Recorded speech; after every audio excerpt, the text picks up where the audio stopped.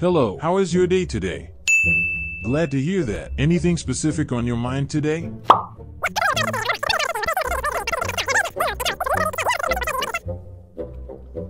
Hello, here is my ranking of TDS towers. Starting in Tier F, we have Slasher, melee focused with low damage and poor range. Next is Normal Scout, becoming obsolete later on in the game, along with Shotgunner, which has low utility compared to other early game towers. In Tier D we have Freezer, used to be efficient in slowing down enemies, but has no use in the current meta. Normal Soldier, reliable early, but doesn't scale well in later waves. Paintballer, decent early game, but falls off mid to late game. Sniper, simply had high range but low damage. Scout, good early game but gets outclassed by other damage dealers. Starting off the C tier is the Rocketeer, slow attacking but high damage. Mortar, great AoE damage but inconsistent due to reload. Farm, essential for economy but does no combat value. Electroshocker, good at shocking enemies but doesn't deal as much damage. Shotgunner, does good damage early on but lacks in higher waves. Moving on to B tier, Demo Man, great for crowd control and handles hordes of weaker enemies. Military Base, summons vehicles to ram the enemies, providing extra damage. Crib Boss, a solid all-rounder with summoning abilities. Pursuit,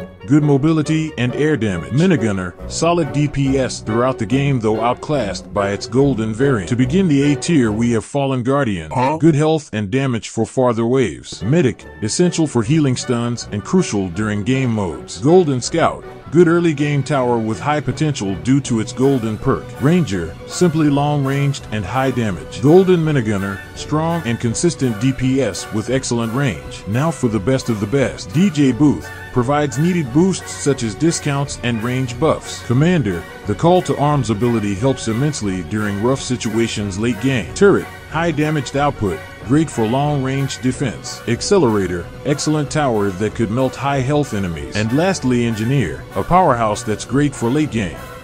So, how'd I do?